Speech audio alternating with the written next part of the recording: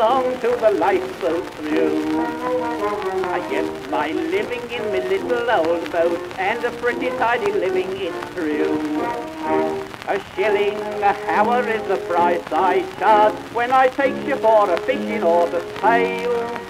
And the terrible adventures and the sights I've seen are great when I'm a-telling you the tale. Down by the seaside, down by the sea, at Yarmouth or Brighton or Southport you'll be. Me yarns about pirates and deeds on the main, and sweeping for mines that's a dangerous game, with airships and scareships and searchlights all round, and submarines always about. I don't care a jot when the boat's load I've got.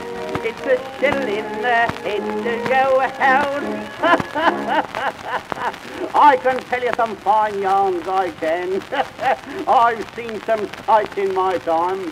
Shan't forget when we was a-cruising in the east. We was well over in the China Sea. One night, just after we'd passed the Formosa group, I was roused out of my bunk with a mate. He sings out, "Mermaids aboard!" Out I jumps and gets on deck in the twinkling of a top light.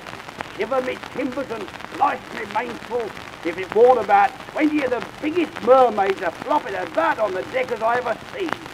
Two of them had got the fellas in the watch cornered was a kissing of them.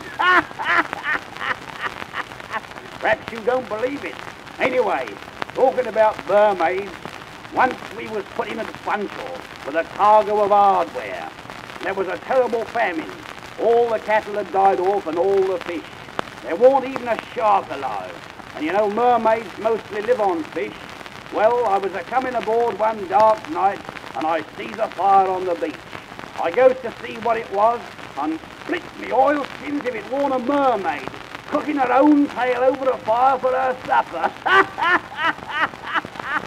Down by the seaside, down by the sea, at Yarmouth or Brighton or Southport you'll be.